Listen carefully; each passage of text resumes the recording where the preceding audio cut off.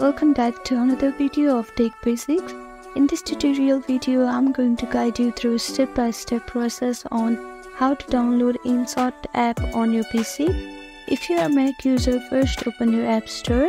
After opening your App Store, you can see search bar on the top left corner. Click on it and type in InShot.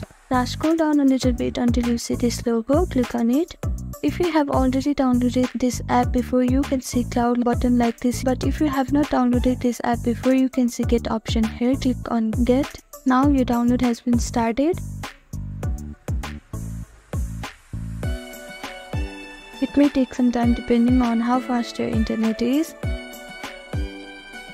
After your download is completed, you can see open option here. Click on open, and here you have successfully downloaded InShot app on your PC.